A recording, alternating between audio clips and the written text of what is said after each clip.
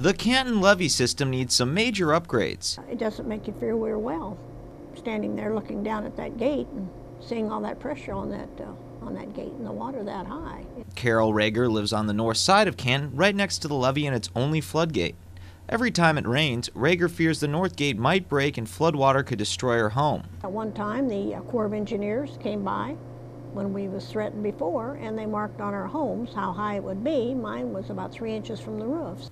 The north gate serves as the city's last line of defense when the Mississippi overflows, but now it's too worn down to protect the community. The north gate is almost 50 years old. It's made out of aluminum, it's wearing out. And that is the area that takes the hardest brunt of the floodwaters. Even when the gates are in the fully open position, water will still hit that levee, or the lock and dam, flow around and hit the north part of our levee, and it is oftentimes a foot higher on the north side than it will be on the east side of the levee.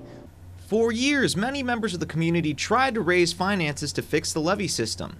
Canton's Mayor Jared Phillips and other members of the community came up with a $1.75 million bond proposal to pay for upgrades to Canton's 2.85-mile-long levee system. That's for the floodgate, for adding height to the north part of the levee.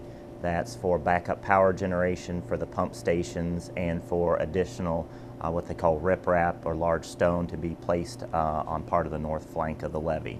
If the bond passes on Tuesday, the city can buy a new gate as well as add an additional 18 inches of clay for the north side levee. Phillips says it's the only way to make sure the levee won't break. And the impact of flooding would be catastrophic. We could lose our school. It's just a couple of blocks from here. It would be up to water to the second floor. Rager says it's important that the bond passes in order for her home and community to be protected from future floods. I think if that levee breaks on the north end, or that gate, and it keeps getting weaker every time we do have a severe problem, I think it would probably wipe out the town. Derek Frank, KHQA News, Canton, Missouri.